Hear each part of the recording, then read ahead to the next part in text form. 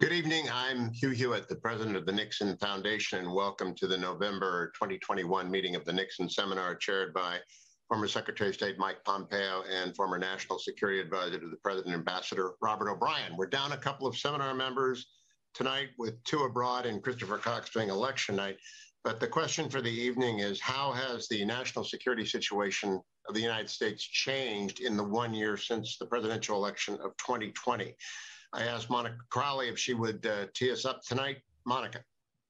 Hugh, thank you very much. And it's great to see everybody tonight on this election night. I thought that I would give a broad overview, a very brief but broad overview of where we were a year ago versus where we are today. And then I'll turn it back over to Hugh so everybody else can weigh in. I think that if we think about the change in the national security posture of the United States, it can basically be summed up as from America first to last, from American strength to American weakness, and from peace and stability to conflict and chaos.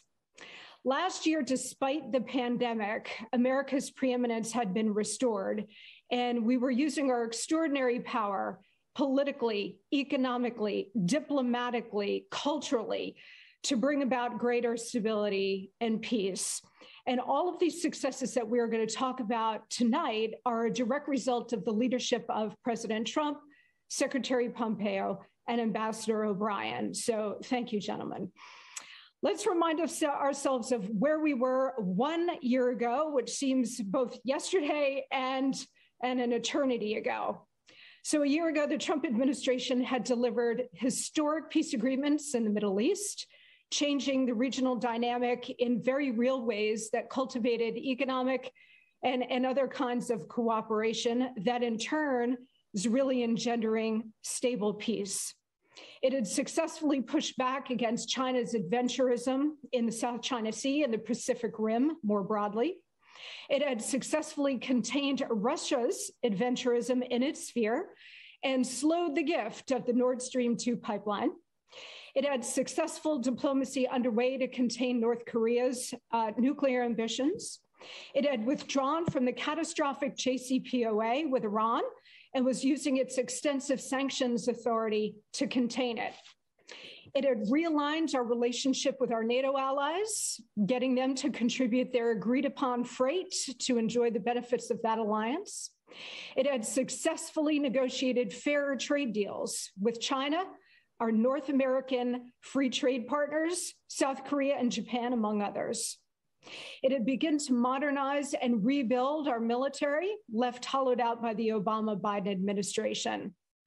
This is just a partial list of the Trump administration's stunning international achievements, which are now all in jeopardy because of a new administration that believes in reversing much of what the Trump team did, either out of policy differences or out of spite, or both.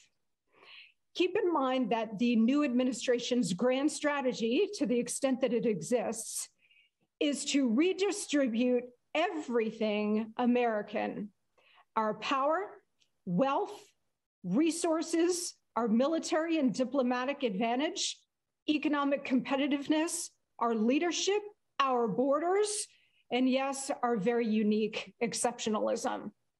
Just in the last 10 months, America has lost a tremendous amount of power, credibility, and prestige. Most of that is due to the catastrophic withdrawal from Afghanistan, of course, but it's also coming from the overall pandering and apologias, retrenchment, and multilateral groveling coming from the Biden administration. American weakness is destabilizing, and it is a provocation. That's why America's enemies are now emboldened as they probe and advance and threaten us and our interests around the world. The southern border is a dangerous free-for-all of unchecked illegal immigration. The defeat in Afghanistan has created a power vacuum into which we have seen the Taliban enter, ISIS, Al-Qaeda, China, Iran, Pakistan, and so on. It's also made our homeland more vulnerable to terrorist attacks, particularly when coupled with a wide open southern border. Iran is marching toward a nuclear weapon. Russia enjoys a free hand now to engage in energy extortion of our European allies, thanks to Biden's acquiescence to Nord Stream 2. China remains unaccountable on everything from the origins of COVID-19 to its threats to Taiwan, to its increasingly aggressive behavior in the Pacific and beyond, to its widespread human rights abuses. They have also crippled domestic energy production, sending Biden begging to OPEC and other hostile foreign energy producing regimes, making us more vulnerable to energy extortion as well. So policy matters. And unfortunately, I think we've only begun to see the very dangerous consequences from this shift in policy from the successes that came from American strength in the Trump administration to the failures coming from this administration and America's weaknesses. So on that happy note, I will turn it over to Hugh. Thank you, Dr. Crowley. Alex Wong. Wonderful. Thanks, Hugh. Thanks, everyone. Good to see everybody.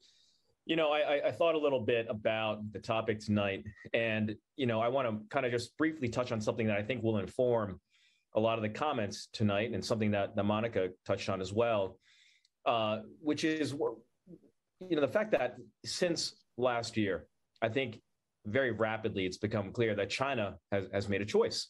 It's made a choice to be very upfront about its policy of confrontation and its policy and its vision of revising the international order, something that it hadn't really done before. It always tried to hide the ball. It always tried to perhaps straddle, you know, kind of a softer face to the world while having some strategic ambitions hidden.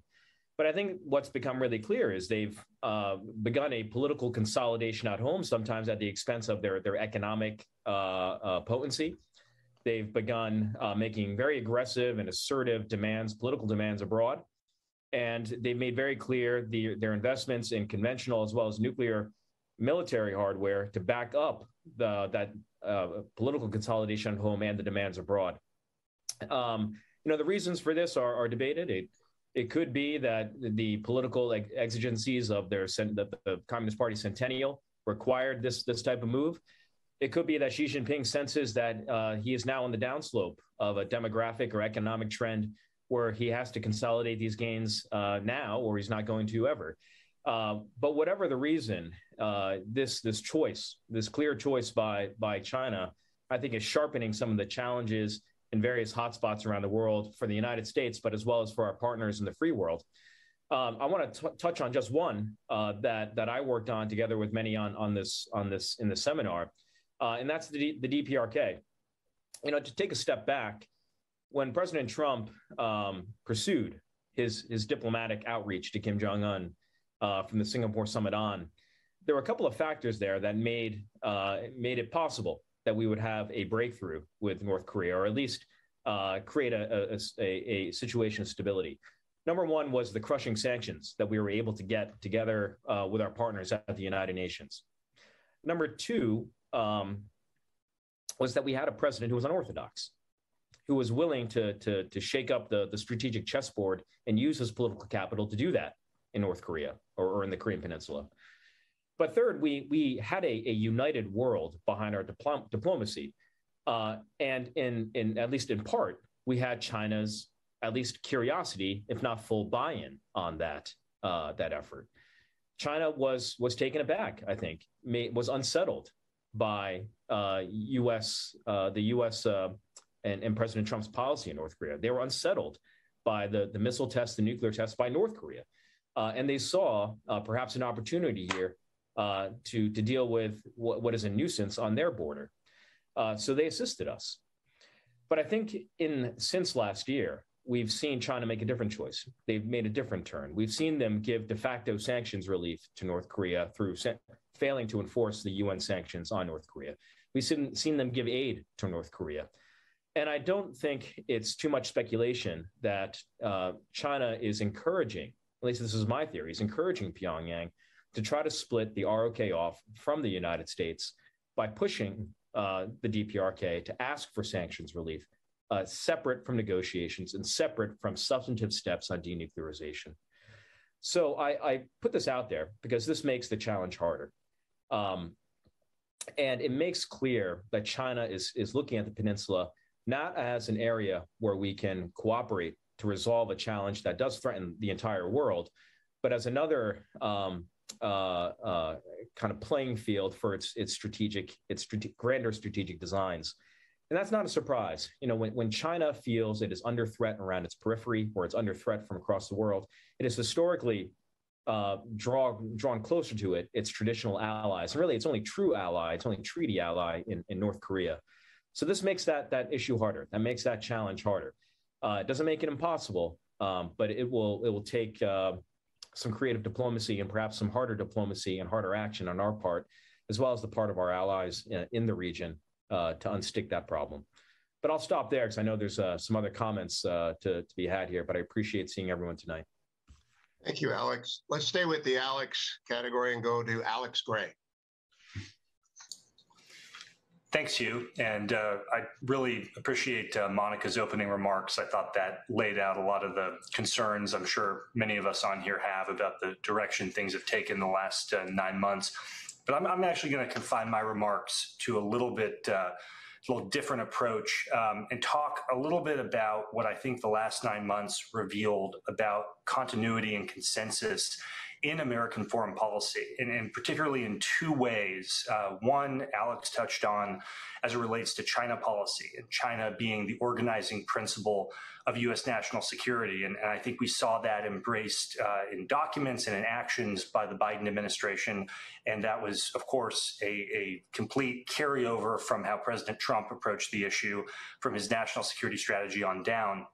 But I think what will be President Trump's greatest legacy, and that's part of it is related to China, and part of it's beyond that, is the maxim economic security is national security. And Nadia Shadlow doesn't seem like she's with us tonight, but she very eloquently put this into the national security strategy. And it's one of the first lines in President Trump's in SS, and it continued on into the interim national security strategic guidance of the Biden administration. And it's been borne out through a number of policies. And I think this is a sea change that President Trump inaugurated in how we think about the intersection of economics and security policy. And in a lot of ways, it's been perpetuated. And so everything from the focus on the supply chain, some of the executive orders that are coming out of the White House and out of the Defense Department, some of the policies coming out of the Defense Department, focus on actions like the Jones Act that protect our maritime industry and the continuation of that coming out of this administration, continuing to have a more nuanced view of trade policy that looks not just at the foreign policy benefits of our trade policy, but also at the impact of our trade policy on the industrial base in the United States, both from a jobs and livelihood standpoint, but also from a defense industrial standpoint. And you can go on down the list in terms of specific policies that the Biden team has been pursuing that very much mirror what's come out of the Trump administration. Buy America is another one where they've actually, in many instances, built upon and even strengthened the emphasis on Buy America, in implementation of Buy America legislation that the Trump administration was very passionate about. So I think what we've learned looking back in the last 9 months, while Monica laid out a lot of very real concerns we all have, one of the, what I would say, positive outcomes has been a realization that there really is not a large divergence on this question of the intersection of economics and security and the need to strengthen our domestic industrial base to deal with a risen China and to deal with long-term great power competition with the PRC. And I think that's going to be a feature of Washington policy discussion over the next at least decade, if not more. And we can thank President Trump for having inaugurated that and the Biden administration for having wisely continued that focus. Thank you. Thank you, Alex. Let's stay in the NSC veterans. Matt Pottinger, please. Are you muted, Matt? Okay. I think here we are. Sorry. Here you are. Yeah. Good. So just to add to all the good remarks so far, I think that is with respect to China policy, like Alex Gray just mentioned, there is a significant degree of continuity that we saw from the end of the Trump administration rolling into the Biden administration, where there wasn't any attempt to proactively roll back a lot of the things that we had put in place. But we're now 10 months into an administration where, frankly, with this great power competition that we're in with China, level steady flight is not going to get us to where we need to go. We've got to actually have an appetite for imposing costs, additional costs for things that are damaging our national interest. And we need to accept short-term costs in order to have long-term stability and prosperity. So what I would really like to see is that appetite that President Trump on down, Secretary Pompeo, other cabinet officers were willing to take those critical steps. I'll give an example. We knew that the Chinese consulate in Houston was highly problematic because of espionage that was taking place and other activities in the sort of gray zone of recruiting people working in our sensitive labs. And the president, with Secretary Pompeo's and Ambassador O'Brien's advice, said that the actions that China's undertaking are unacceptable. We think that it's important to accept some cost and impose some cost by closing that down. The upshot of that was that China scrambled to evacuate roughly, according to the Department of Justice, 1,000 officers, PLA officers, who were working undercover in the United States or were working with either false visas where they had disavowed the fact that they were actually affiliated with the People's Liberation Army. Those people were evacuated. That was an example of imposing costs and accepting some short-term costs in order to actually achieve greater security, economic security, national security, defense security for the United States. So where we are now, you're starting to see what I fear is some kind of a divergence within the Biden administration between those on the economic side of the administration who just want to continue with business as usual, and those more national security minded officials who realize that we're in the competition of our lives, and that we're going to have to start imposing greater costs. We're going to have to start cutting off the flow of capital that is going into China's technology sector, when the Chinese technology sector is part of a military-civil fusion with their military. Everything that we invest, every bit of technology we give China is potentially legally obligated to flow to the People's Liberation Army, as well as to the national security apparatus, the internal surveillance apparatus of China. So it's unacceptable that we're not taking proactive steps to defend our technology, frustrate China's own efforts to try to leapfrog ahead of us in autonomous systems and artificial intelligence, quantum computing, biotechnology, and the like.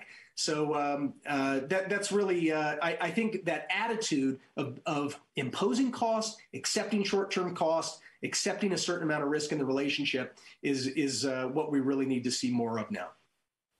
Thank you, Matt. Jonathan Burks. Did I lose Jonathan? I believe I lost Jonathan. All right. Then let me go on to John Noonan. Hey, thanks, Hugh. And it pleases me to be the first to say that I've seen my first announcement in the Virginia governor's race.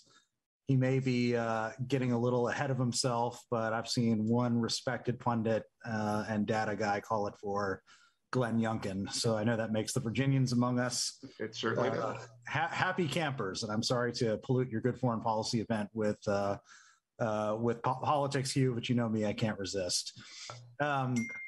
I'd like to just continue on the theme of the past year, and I think it's probably a little unfair to make hasty conclusions about the overall success or failure of the Biden foreign policy this early on. They're barely manned at the State Department. Diplomacy takes time. The criticism is coming, but I want to at least caveat and not be unfair as I dunk mercilessly on the Biden foreign policy, and for what I think is good reason. I think you can summarize it in a lack of focus, or at least a series of misplaced priorities. You saw the first several months, they moved quickly on things like a clean start extension from for the Russians. I know everyone on the call here knows what START is, but if you're listening in and you're not familiar with the treaty, it's a strategic arms reduction treaty, limits nuclear weapons and provides on-the-ground inspections in both the U.S. and Russian Federation for both their nuclear arsenals.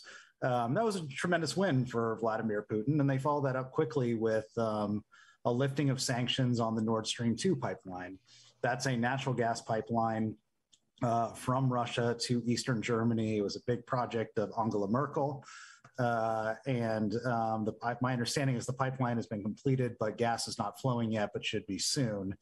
The concern is amongst not just conservatives and Republican American foreign policy types, but many NATO allies as well, is that this is going to allow the Russians to essentially hold the continent hostage using energy prices, a very effective form of coercion at that, as I think many Americans are seeing and experiencing with the price of gasoline at the pumps themselves, just how effective of an economic tool that can be. Of course, and then I think probably without going down the full list, like the elephant in the room, of course, is Afghanistan. We burned a lot of oxygen on that. I think good oxygen at that in the last session. But I think it's fair to say that whether you were for leaving a small presence behind or whether you were more of an absolutist and felt we should leave immediately and leave absolutely, America was humiliated. And I think Americans don't particularly like that. And if you have widespread opposition to popular opposition to your foreign policy, I think it's difficult to characterize it as a success, particularly if there was no meaningful gain made out of it. And what we've seen an Al-Qaeda that will be able to reconstitute itself far quicker than original IC estimates had provided for.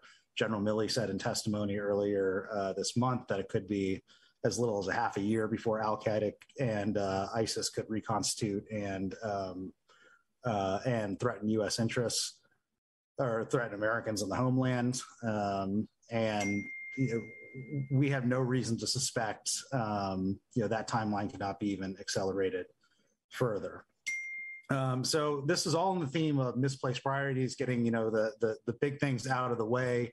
What I thought were bad decisions, Afghanistan, Nord Stream, START, and you see it paves the way for what they really seem to care about is things like Paris climate deal and resurrecting that, renewing the Iran nuclear deal, which was a failed program, and to the Trump administration's great credit, left that bad deal. I think what's particularly concerning on the climate side is that it feels like just watching the actions of former Secretary Kerry and his statements that climate is the most important diplomatic priority that the Biden administration has for China, to the point where it undercuts real strategic, diplomatic, economic, and military competition with China. If that is indeed the highest priority, then I think we've got a problem because the China problem is immediate. It's now. It's not something that can be mitigated like climate change by engineering and technological innovation, although that's certainly a small dynamic of the U.S.-China Cold War, if you want to use that term.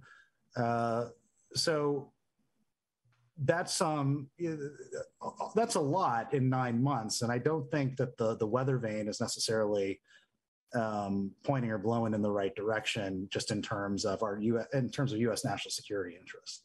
I will give them credit. I thought that the submarine deal that they signed with the United Kingdom and Australia, providing for nuclear-powered submarines to the Australian government, which has a world-class submarine service, was a good deal. It was bungled. They obviously isolated the French, and restoring relations with our NATO allies was a top priority of theirs. So you could say that actually undercut one of their priorities. But it was fundamentally a good deal, and I think the shared AI and quantum computing component of that deal is not something that can be overlooked. That's just as important as having 8 nuclear-powered submarines in the water in the ostensibly in the South China Sea.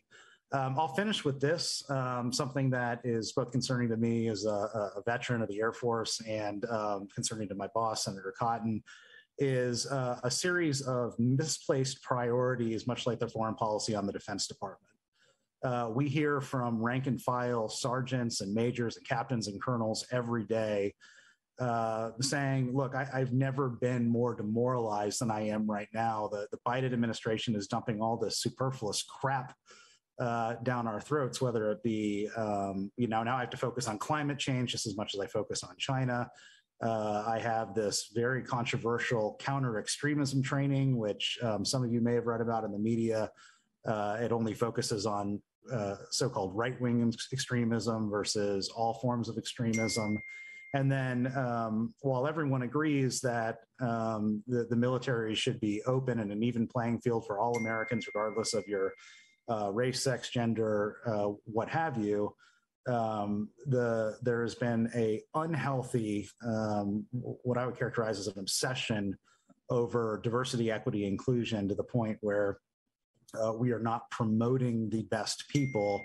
We're promoting officers based on race. And this is fundamentally contributing to a military that is not as focused, not as determined, not training as hard, not concentrated on the threat as much as our Chinese and Russian adversaries, who focus 100% of their training time on killing Americans.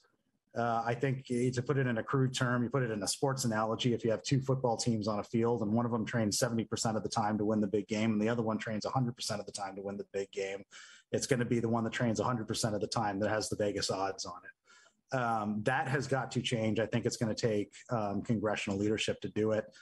Which means we're going to have to take back both chambers. But I have rambled enough and hopefully didn't depress anyone too much in the process. Thanks, you. Thank you, John. Since you mentioned congressional leadership, let's move to our abrasive congressman. Congressman Gallagher. I'll try not to be abrasive. I think it's fair to say that the Biden administration came in with a desire to resuscitate the Iran deal, which was dead or dying and was mugged by Iranian political reality, which has thus far prevented them from doing that, thankfully. And then on China, I very much agree with the sentiment that there is a shocking amount of continuity between the previous administration and the current one. And I think that's a testament to the work of Secretary Pompeo, National Security Advisor O'Brien, as well as Deputy National Security Advisor Pottinger. You saw the U.S. Trade Representative, for example, say they are going to not rescind the Section 301 trade investigation. You saw them not completely get rid of the DOD's Communist Chinese military companies list, but rather amend it. In some cases, not quite great, but expand it in other areas. But by and large, I think on China, the administration is undecided and beset by 2 competing factions, one of which has a more realistic view of China and recognizes that there is no going back to the status quo ante. There is no going back to the status quo pre-Trump. And we have to have a more competitive relationship. But the other faction is that led by former Secretary of State John Kerry, and that is the climate change evangelist faction. And that sort of naturally leads you into a more cooperative relationship with the CCP, which I think would be naive and misguided. And I agree with everything that John Noonan said. I actually think that wing in some ways is ascendant. And given the overarching focus on climate change, which I expect to be reflected in the national security strategy, as well as the national defense strategy, I think that could be very problematic for the administration. That being said, the 3 biggest changes, in my opinion, the first is most obvious, and Noonan touched on this as well. The Afghanistan debacle, even if you were a proponent of getting out of Afghanistan, I'm not sure how you could defend the ham-handed way in which this administration conducted the withdrawal. I do think that is going to have a negative effect on our deterrent posture in other regions of the world. I think it is causing allies to question the credibility of U.S. commitments. I think it is emboldening the Chinese Communist Party to test America, particularly within the Taiwan scenario. And I think that will be a perhaps unrecoverable error for the Biden administration. The second thing I would say, Matt Pottinger mentioned the need to crack down on the outflow of U.S. capital to China. And it is remarkable that China is probably going to set a record this year in terms of foreign direct investment, even after a coronavirus pandemic that emerged from China. U.S. capital continues to flow into China tech, into Chinese technology companies that are abetting genocide, defense adjacent companies. It's remarkable to me.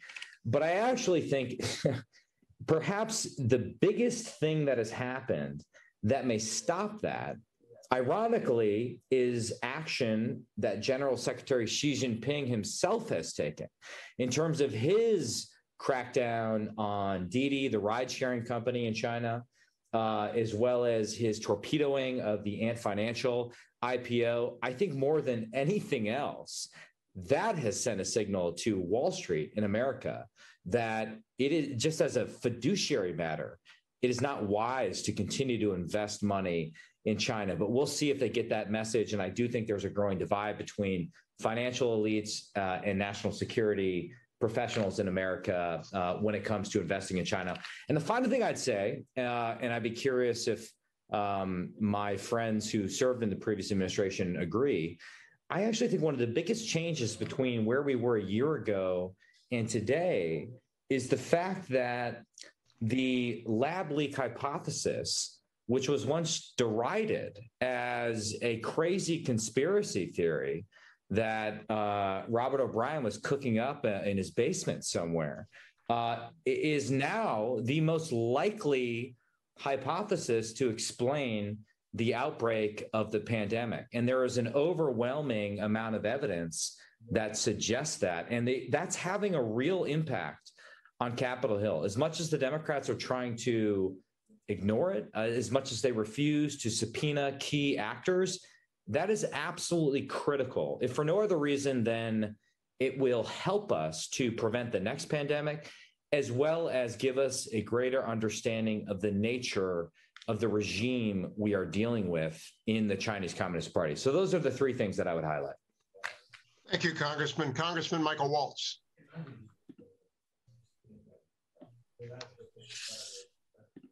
Hey, thank you, Hugh. Good to be with everybody. I have a few things to add. I think it's more points of emphasis to everyone's great comments. And I may just add a few things that we're working on from a congressional perspective that is a bit different. But I think in terms of the change in the last year, it's certainly been a change from the previous administration. But frankly, it's really more of the same from the Obama administration, or what I've started to call the Biden team. I mean, it's the same team. Blinken, Austin, Sullivan, Feiner. I mean, all the number 2, 3s, and 4s are now on the number 1, 2, and 3s. And I think Obama really captured it best in their underlying philosophy towards foreign policy in his second inaugural speech, when he said, we're going to reach out a hand to the world rather than a fist. And I think that's whether that's their approach in Vienna to the Iran deal, the approach to the Taliban. I mean, we can really go around the world where it's how can we get people to the table through concessions and frankly through appeasement. And hopefully, if we are kind enough, the rest of the world will be kind back. And I think anybody who's served around the world understands that's not how our adversaries think. I do, of course. Noonan's right. We spent some time on Afghanistan last time. Just to update, I've received a series of briefings since then. I think we're in a period very similar to where we were in between 2011 and 2014 when we went to zero in Iraq. left no residual capability there. And not long after, the analysts watching it closely began beating the drum of the rising threat. And the reconstituting al-Qaeda that we all know then turned into ISIS. We're already seeing that. I think in many ways, candidly, the intelligence community is starting to kind of cover their rear end, cover their six, so to speak, and make sure that it is known that the assessments are out there so that they can't be blamed later for an intelligence failure, because we're getting them loud and clear that the threat to the homeland, the cancer that is terrorism, Afghanistan is spreading. And I think from an oversight perspective, that's something we're going to have to watch very closely and make sure we don't have a similar scandal to what we had that Mike Pompeo knows quite well, to what we had down in CENTCOM, where analysts, we had a number of whistleblower analysts who were trying to raise the alarm about the rising ISIS. And that they found out that wasn't very good for their career. It wasn't very welcome through their chain of command, because it wasn't welcome in the White House. And of course, the commander at that time was then General Austin, and now Secretary Austin. So I think we're in that same dangerous period. My question, as I asked a number of the administration folks coming over, is how bad do we let it get? How loud will will the alarm bells ring? How red will the alarm lights be? Before we reverse course and take some type of meaningful action. And that's really unclear what those tripwires are, what those thresholds are in terms of dangers to the homeland. Frankly, I don't think have been defined because there's an obvious recalcitrance across the administration to admit that maybe this wasn't the right policy road to go down. That's really disturbing. The other piece is one of the biggest drivers and kind of top line reasons for the drawdown to zero was be able to shift to the Indo-Pacific and be able to focus our assets, which I think rightly to our greatest threat is the CCP. But yet we're already seeing assets have to shift back from the Indo-Pacific back into CENTCOM to be able to do the much harder job of monitoring the growing terror threat from abroad.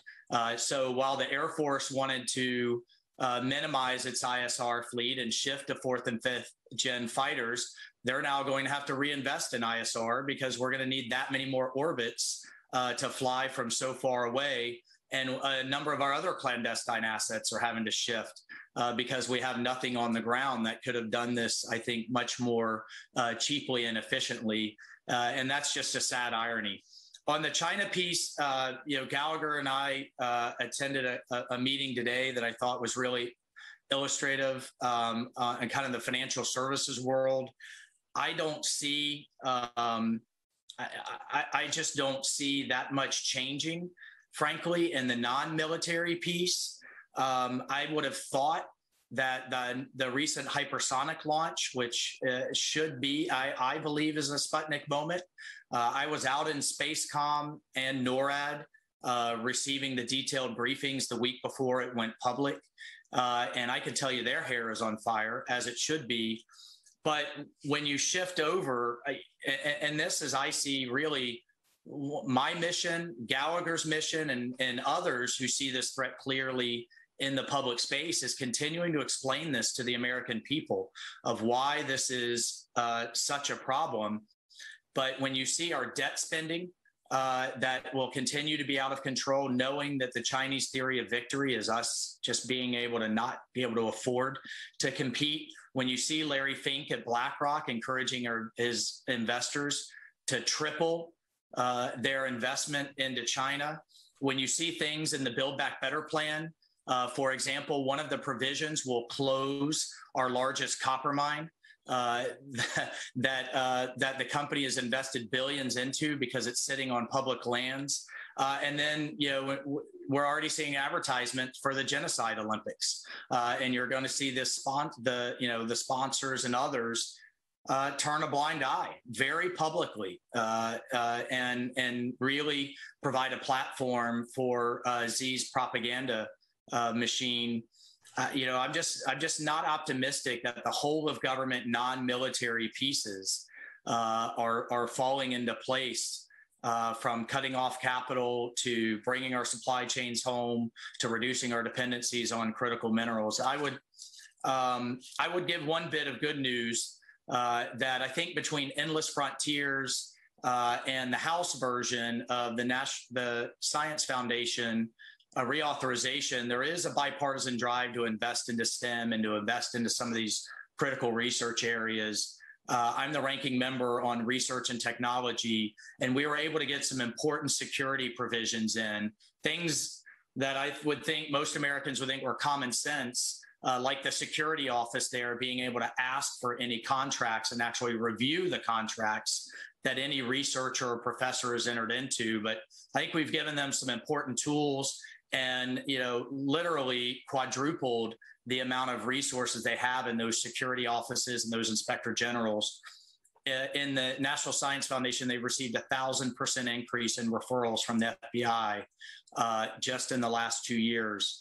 And then I would be remiss as a Floridian to not mention Cuba, and just what a missed opportunity in our own hemisphere.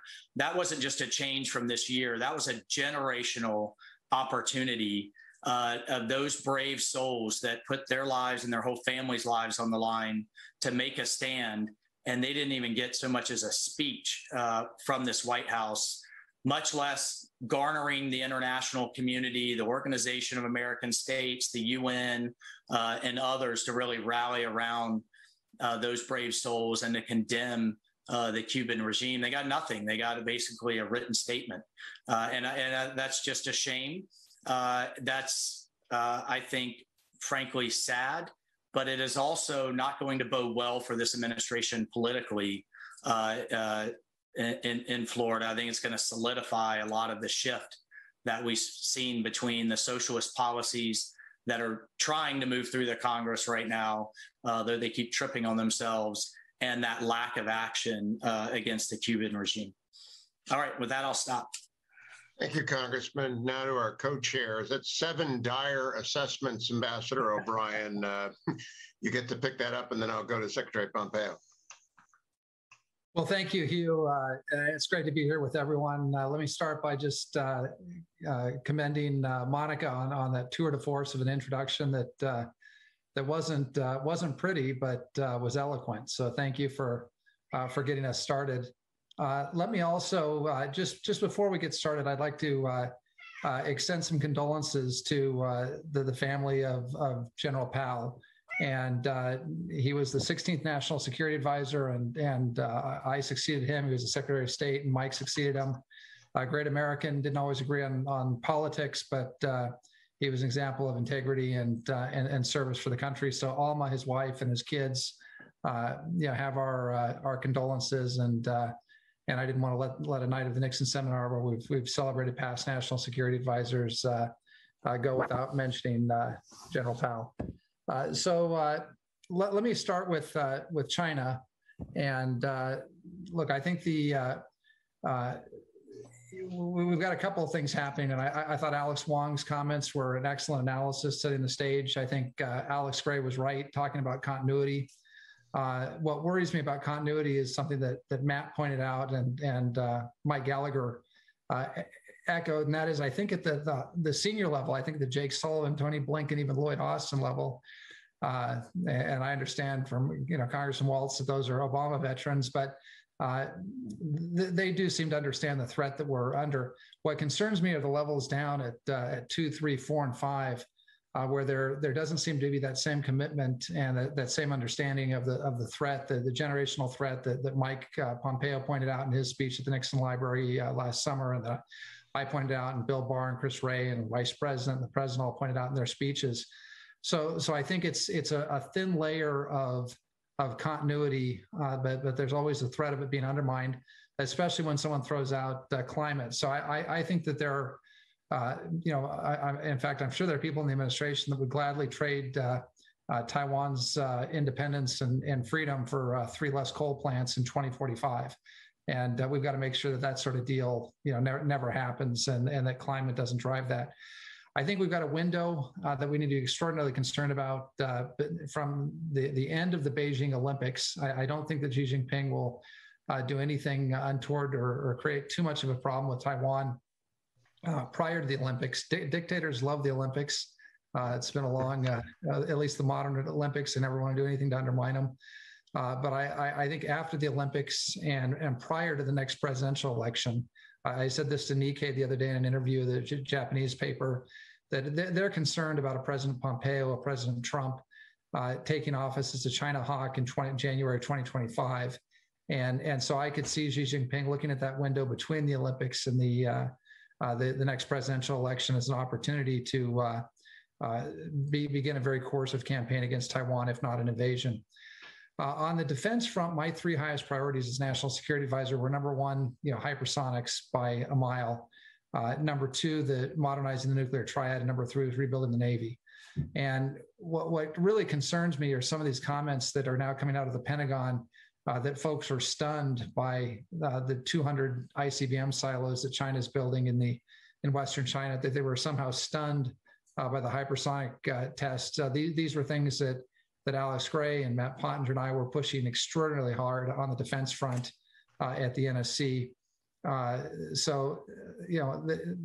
We are moving forward with hypersonics. There's not a great defense to hypersonic weapons at this point, but deterrence is what we need to do, and we need to actually not just develop but deploy our hypersonics.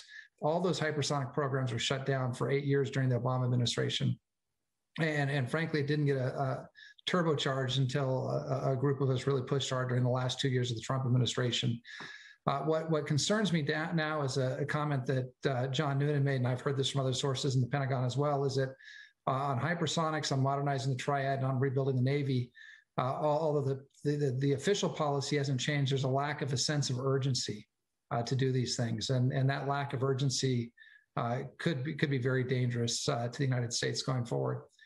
Let me just mention on Europe, both Nord Stream 2 and New START were Vladimir Putin's number one and number two foreign policy objectives. We gave him both of those goals of his. And as far as I can tell, unless there's some secret accord that we haven't seen, some secret guarantee of Ukrainian sovereignty, I mean, maybe there's some old school diplomatic note somewhere. But as far as we know, the West and the United States got nothing in return for giving Vladimir Putin his top two foreign policy objectives. Now, if the idea was to try and create a cleavage between China and Russia and break up that what's becoming a very tight military alliance, if not an outright alliance, that would be one thing. But we don't see any progress on that. We don't see anything in return.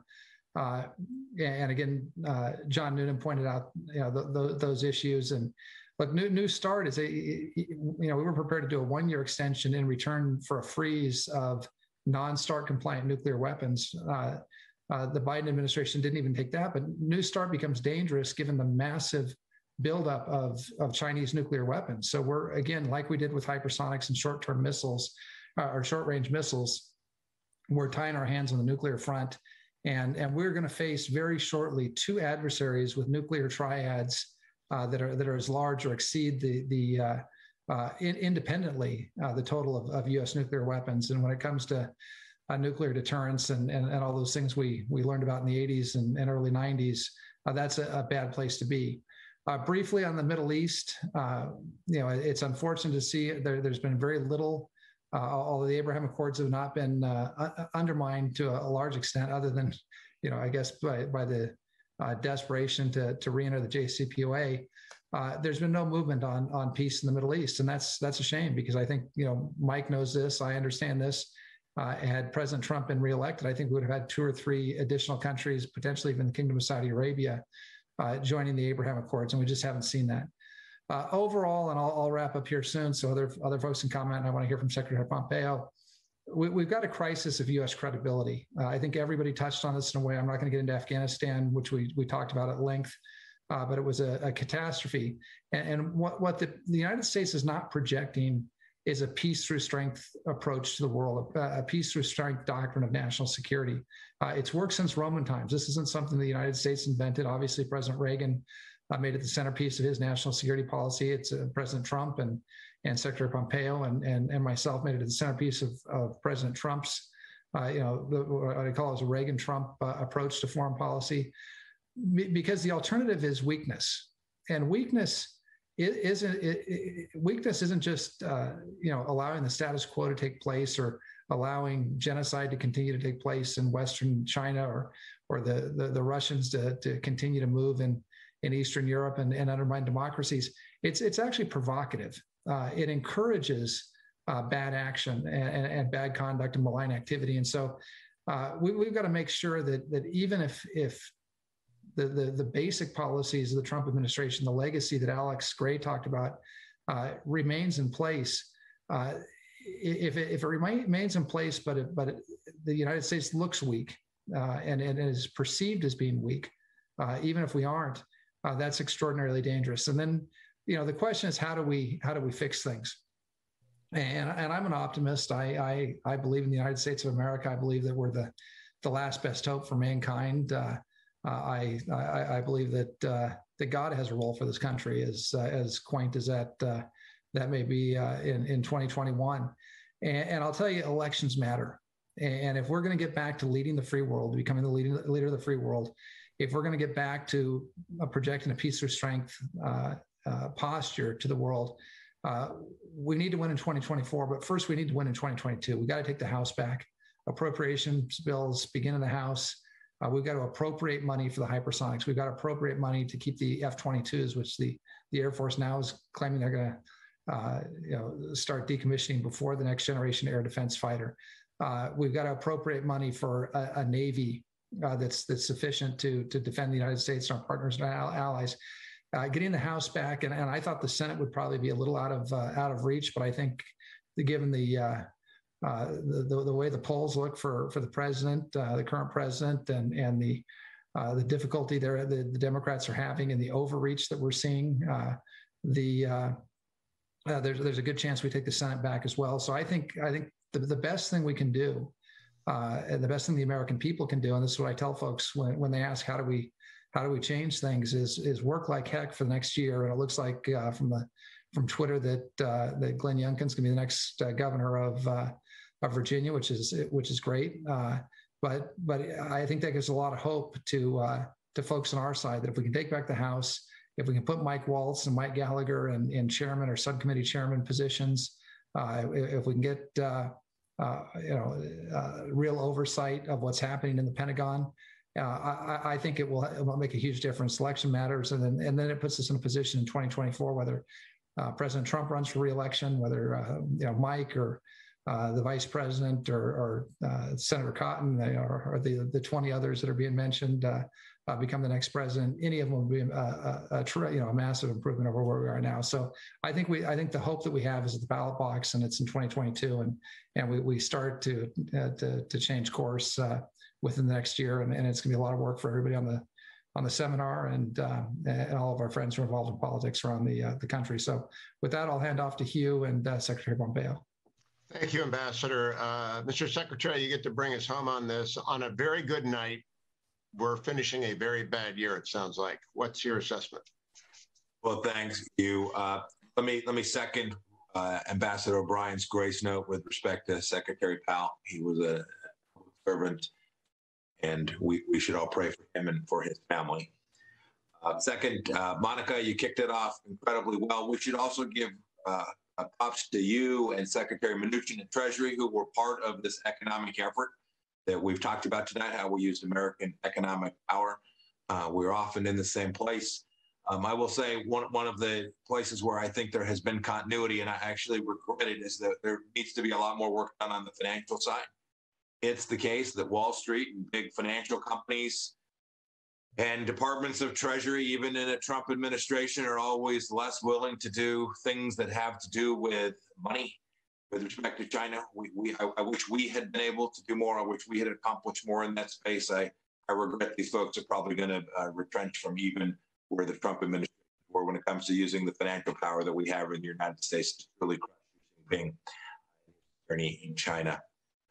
Look, I had a long list. We've gone through many of them, but I had three little ideas and then a couple big ones. a little one, it was not much noted what happened in Sudan over the past few weeks. That's unfortunate. There was a structure there that was better than what it looks like it may be. I hope that the military will get this right and restore civil control in Sudan. It enabled us to make a peace deal with them. It allowed us to lift the state designation of terror on them. It's a small place, but an important place on the map in Africa and certainly into the Arab world in the Middle East as well. Second, Congressman Waltz mentioned Cuba. I think he's spot on there. I think I would extend that even to all of our neighbors in South America. They want to know where the heck we went. The folks in Colombia are worried. The Brazilians are worried. They think I can't think about the last time President Biden actually mentioned South American country as part of a priority, the agenda he was working on. And I think there's real risk in Mexico. And I'll talk about immigration in just a moment, how that's changed over the past year. We had a serious concerted effort to try and build out relationships that ran north-south, not just east-west. We had made real progress there. And I watch the Mexican government is now putting its energy sector at risk. It has massive pieces of real estate that are ungoverned. This is not good for the United States of America and our security. Last item, it's not particularly small, but important. Talk about this continued use of economic power, but you can't shut down American energy and still think you have a prayer of using true American economic power to formulate diplomacy around the world and use it as one of your key levers. So whether it was the abandonment of the Keystone XL pipeline or the drilling on federal lands, or just the general idea that somehow fossil fuels are deeply disfavored, it is putting a real cap on American economic growth and thereby the capacity for us to use that energy for diplomatic ends that I used so powerfully under President Trump during our time. I can't tell you how many times I was in conversations in Eastern or Southern Europe or in Asia, and the thing they really wanted to know is, can we get American LNG to them? What was the cost of crude fully delivered into their backyard to turn the lights on for their people?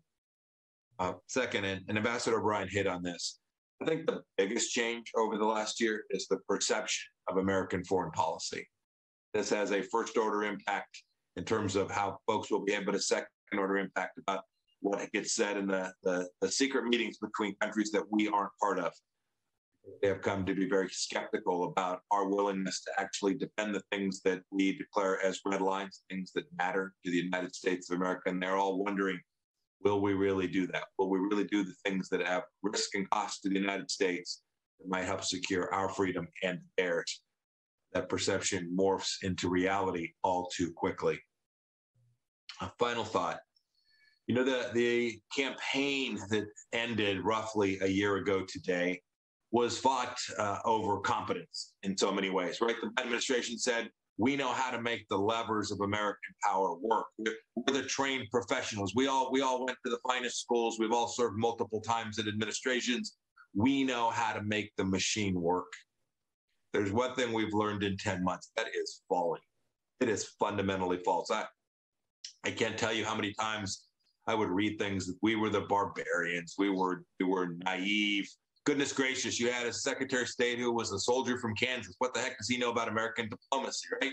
The same story would be told for so many folks in our administration. No one believes these folks are actually execute whatever it is they set as their priority, and that's dangerous.